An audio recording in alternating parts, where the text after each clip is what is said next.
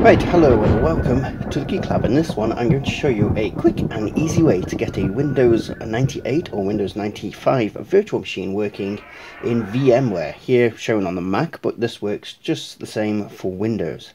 None of that setup or installation rubbish with this one. You can just go straight in if you need a machine quickly. So, first of all we need to do is go to the link below. I've got the link for Windows 98 and Windows 95 versions. Here we're downloading Windows 98 2nd edition. Just go to the links below to get them. Once that's downloaded, just click on the links here to download. This one's 405.6 megabytes. Once that's downloaded, you'll get your Microsoft Windows 98 2nd edition VMware 7Z file. All you need to do, once that is done, get this out of the way for you, is double click that.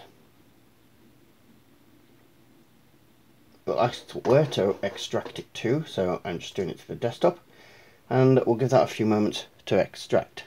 Okay, once extracted, you'll get this Windows 98 folder or Windows 95 folder on your desktop. Click that, and then you're just looking for this file here, windows98.vmx. Double click that, and it will open in VMware.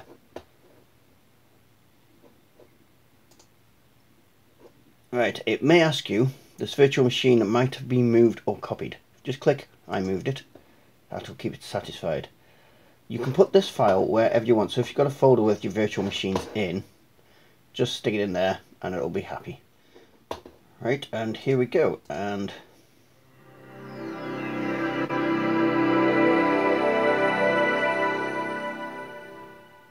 beautiful audio there. Now it may be a case in your system that for some reason the sound won't work on Windows 98 or 95. If that's the case, you need to install the sound drivers. It's very simple. If you go to the link below, you will find this file, Windows 95 98 sounddriver.exe. Just download it, drag it onto the desktop of your virtual machine, and then just double click it, follow the install instructions, restart the machine, and it should kick in with the sound. And that's it. That's all there is to it to install a Windows 98 or Windows 95 virtual machine.